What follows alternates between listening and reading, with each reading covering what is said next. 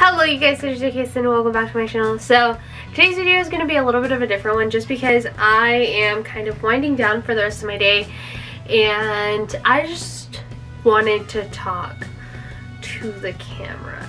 So this is going to be like a it's not even going to be a skincare routine. I'm just doing my skincare as I'm kind of just blabbing away. I had a really long day, so this is like necessary to kind of wind down, really cleanse, and like just feel a whole lot better. I went to a funeral today and funerals suck, and I think COVID funerals suck even more because you don't get to have as many people and you don't get to share that moment with as many people as you normally would. So I had that, and then I had like errands to run, and then there was traffic, and it's been a really long day. I've been up since 6:30 and it's about 6:30 p.m. right now, so I'm definitely getting to that point where I kind of just want to sleep, but I do have this video to edit and put out.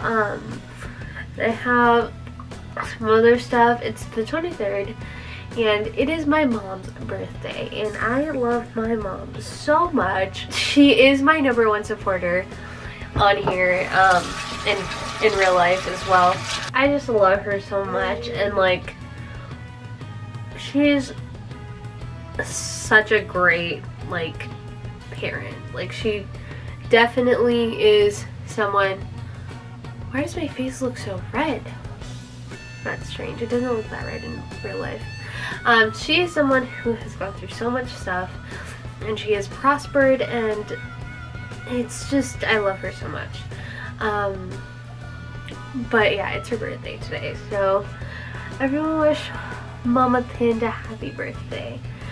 And yeah, so it's her birthday, and then I was also going to a funeral. It was a lot. It was intense. One thing that I did kind of think about was how people act at funerals, because there is a lot of different types of types of people at funerals, and a lot of different types of funerals in general. Funerals aren't for the dead, they're actually for the living, and that's very true. But something that I kind of really realized was that how people handle funerals does really vary. Like, you know, I've been to funerals where people are very like celebratory about, like, you know, someone's life, and like, you know, they're like, yeah, they lived a great life.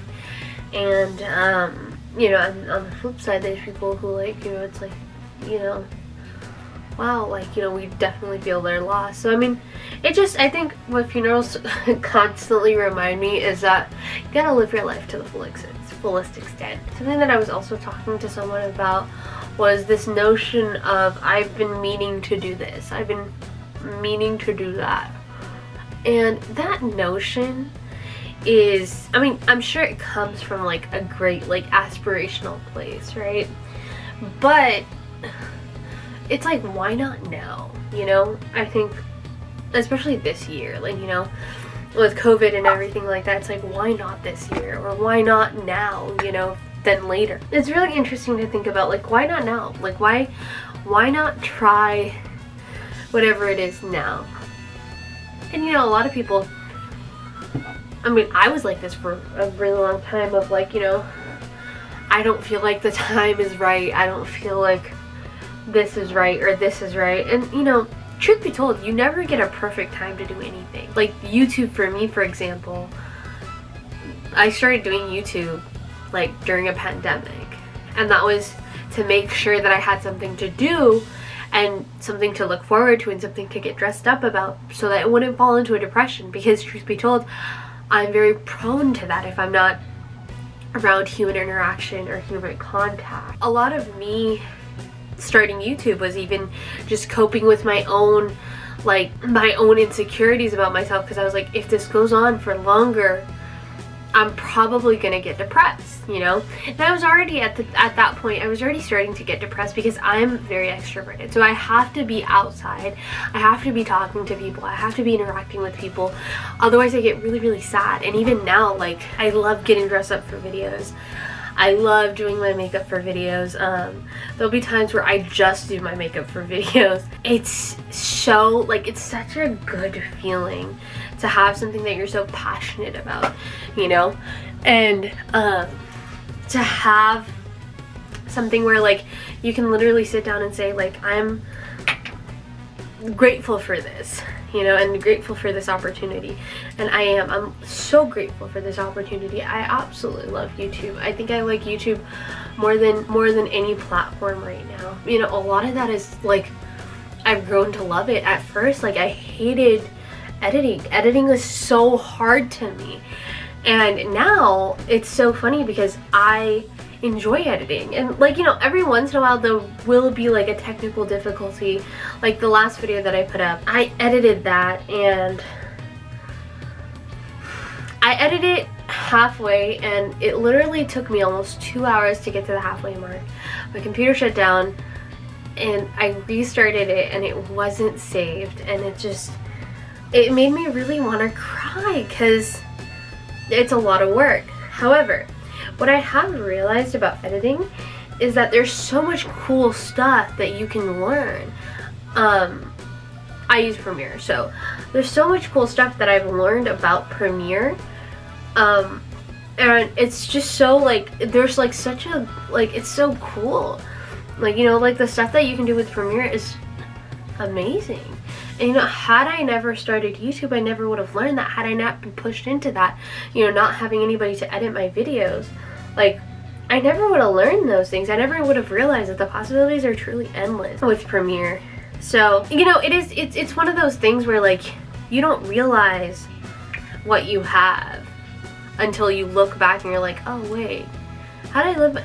And that's dude, that is such a big thing. Like, you know, like, even like with Annie sometimes, I, like, you know, look at her and I'm like, what was I doing before I had her? Like, what was my life? I don't know, because, you know, she's such a big part of my life, and in the same way, YouTube is such a big part of my life that I was like, what was I doing before I was doing YouTube? And I mean, the answer to that question is very straightforward. I was working all the time.